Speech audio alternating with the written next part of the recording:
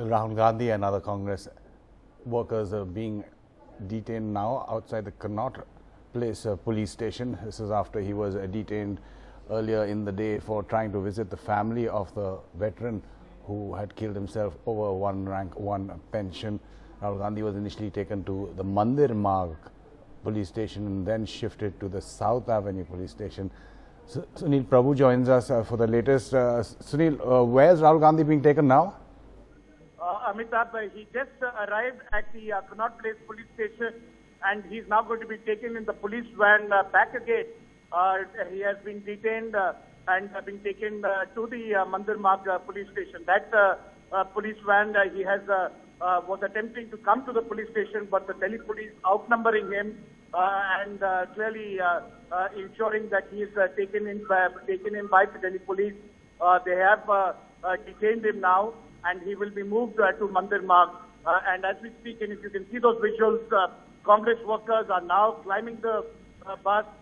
They are quite agitated about the entire event that has taken place because Rahul Gandhi wasn't even given an opportunity. As soon as he arrived, he was the Delhi police in full numbers, ensuring that he is taken in the police van. Now, the senior leaders who have been waiting here, from Ghulam Nabi Azad to others, are now Mr. Deepinder Singh Hooda, Kumari Selja, and others have now courting arrest to along with the Congress Vice President to register their protest. And as we speak, we see on Baba Karat Singh Marg Road, the Delhi police vans where traffic has been disrupted now for over 2 hours after Delhi police had to bring in and call in for reinforcements, which took a long time.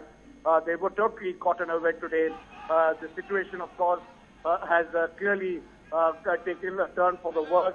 A simple detention has caused a complete upset for most Congress leaders, as well as for the Aam Aadmi Party, where we saw Mr. Manish Sisodia. So it's in this backdrop that we are seeing the events unfold in the capital city, in the heart of New Delhi.